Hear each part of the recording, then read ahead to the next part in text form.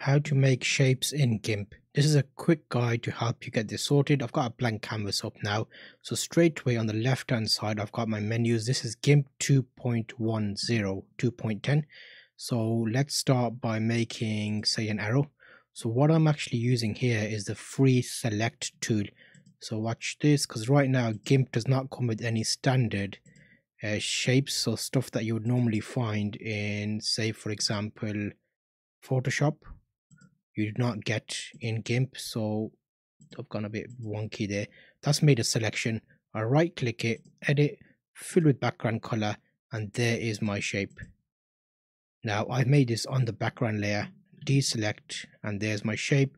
You can use the bucket tool and fill it easily with another color. So let's go to default colors and go to black, go back to my bucket, and wham, that was white, wham, that was black.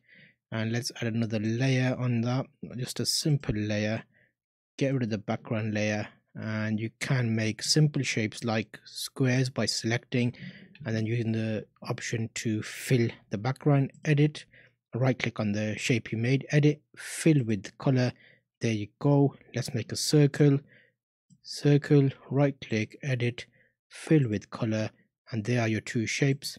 These are nice and easy for you to use, and if you want to make something a bit more interesting, let's go for a new layer, deselect the old shape, and again use my select tool to make a funky shape or something like that, and just fill that up again like we did before.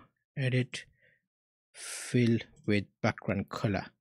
So that I found to be a lot easier, because the shapes I want are normally quite basic, so you can actually draw it out and just fill it with color.